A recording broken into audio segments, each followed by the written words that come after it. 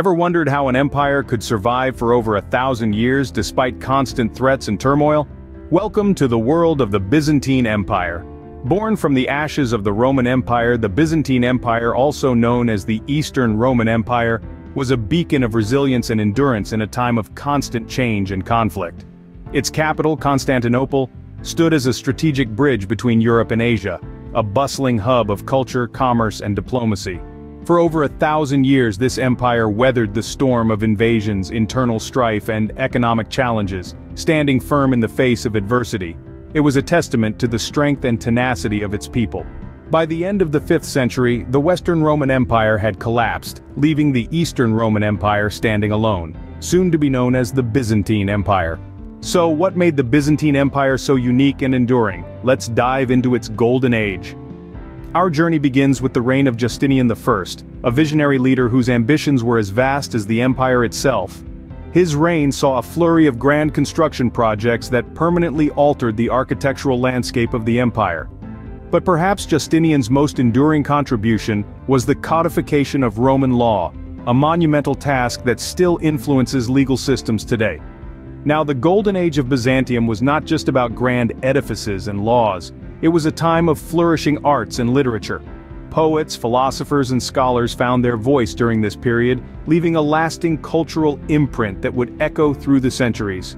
But it wasn't all golden. Remember the Nika riots?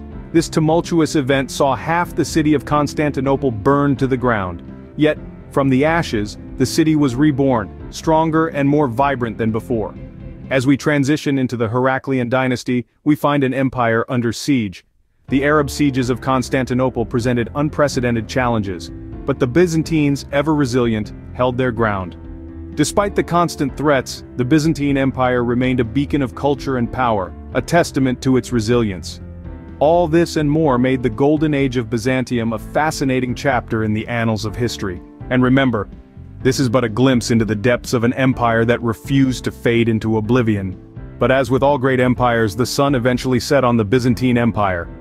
A gradual decline began to take hold, marked by the loss of territories which once bloomed under Byzantine rule.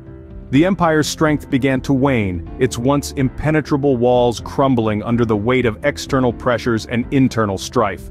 The Fourth Crusade, originally intended to bolster the Christian presence in the Holy Land, took a disastrous detour. In a shocking twist of fate, the Crusaders sacked Constantinople in 1204, a city they were meant to defend. This brutal event marked a significant blow to the empire's prestige and resources.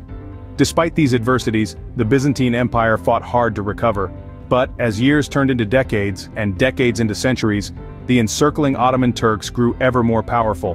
In 1453, after a grueling siege, Constantinople fell to the Ottoman Turks, marking the end of the Byzantine Empire. The sun had indeed set, but the legacy of Byzantium continues to echo through the ages. The Byzantine Empire, a beacon of resilience and culture, has left an indelible mark on history. From its golden age, marked by cultural richness and intellectual prowess, to the trials that led to its decline, the empire's story is one of enduring spirit.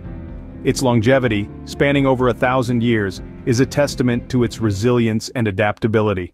From its inception as the Eastern Roman Empire to its fall in 1453, the Byzantine Empire's tale is a testament to human resilience and ingenuity, a tale that continues to fascinate us to this day.